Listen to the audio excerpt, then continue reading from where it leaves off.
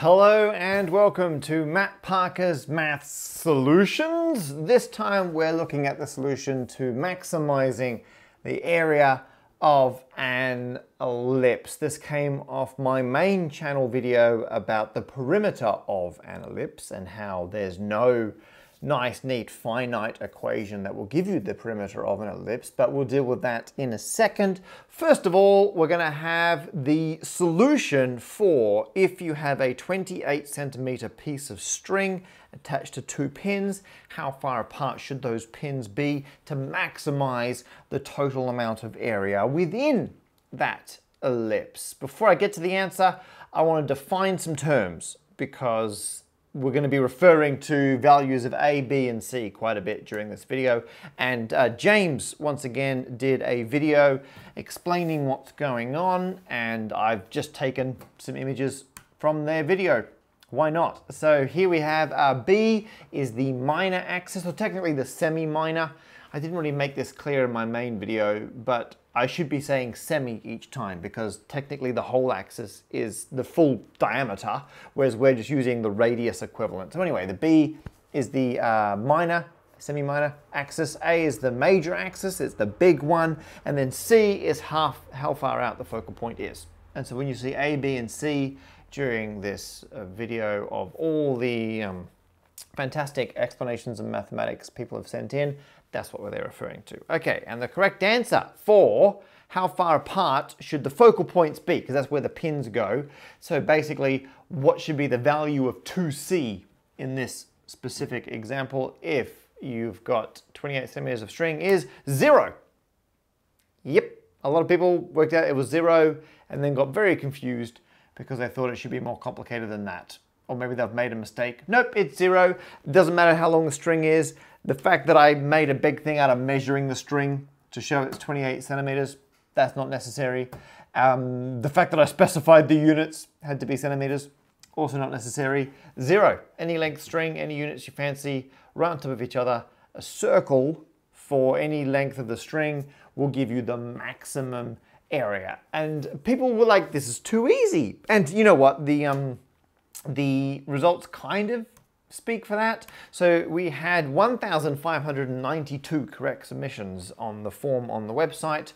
That is out of a total of 1,697. So that is a very high percentage. That's 94% correct. And I like to have a variety of difficulty levels in terms of the submittable answer. And that's partly to keep you on your toes, so you never know how involved it's going to be. It's also so everyone gives it a go, because you never know. Maybe it's achievable. And often I like it to be, like, I like the fact that a lot of the puzzles, if you're into programming, you can really explore them, but I don't want that to be compulsory, at least not all the time. Often I want there to be ways to solve it that anyone could do. And in this case, this is not a video someone sent in. This is a channel called TechSquare that I found just when I was searching on YouTube. And I was going to recreate this experiment, but they did it really well. So I'm just going to play their video. This is showing if you've got a set piece of string and you start drawing different ellipses. If you did just get some string and give this a go and you try some different ones, I'm going to skip, kind of fast forward through their video. If you move them and draw another one, you can see it still hits the same points on either side. And then if you add another one in, it still goes, because of the length of the string, it still hits those same points. And so what I liked about this puzzle is you could just get some string, get some pins, experiment. Very quickly you'd see this, which, oh, by the way, you're seeing whatever I'm seeing on my screen there. You'd get this, and then you're like, well, it's 0. And it's obvious just from playing with a physical thing, which I really liked. And so that's kind of why I went with this puzzle, even though arguably the answer of 0 is a little easy. It's still fun. And the funness for me outweighed the potentially deceptively easiness. There you are, TechSquare.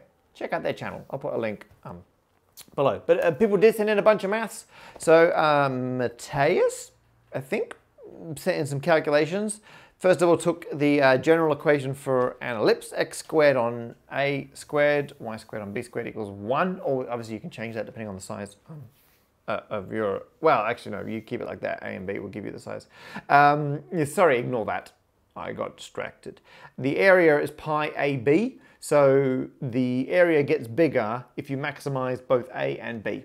However, in this case, you're limited by the length of the string. And in fact, A is fixed based on the length of the string. It doesn't matter where you move the pins, A is not going to change. And that's why it always hits those points on the side every time. However, B is, in this case, for 28 centimeters of string, the square root of 14 squared minus C squared, which you maximize if C is 0, and so C is 0. They're both in the middle. Good work.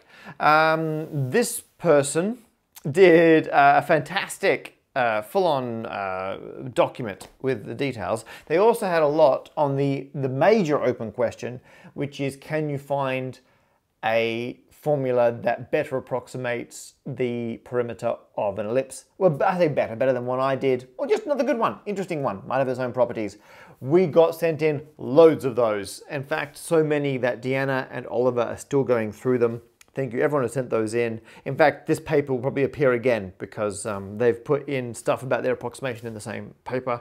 So that will reappear. We're going to go through those thoroughly. So this is actually going to be a slightly shorter video because people got distracted, rightfully so, by that. Another reason why I thought a slightly easier one would be fine, because the approximating one, way more involved. So good work there. Brian got Deanna's award for neatest handwriting. I didn't know we were handing that award out. Apparently we are. Well done, Brian. You won that award. This Brian, different spelling, different Brian. That's how it works. They did some great working out, loads of diagrams, showed how it works. Not only that, they then did a table for all the possible perimeters that you get as you vary where the two focal points, the pins are, and then they plotted it. Great. Great stuff, Brian. And you can see it flattens out. And 0 is the maximum error. I'm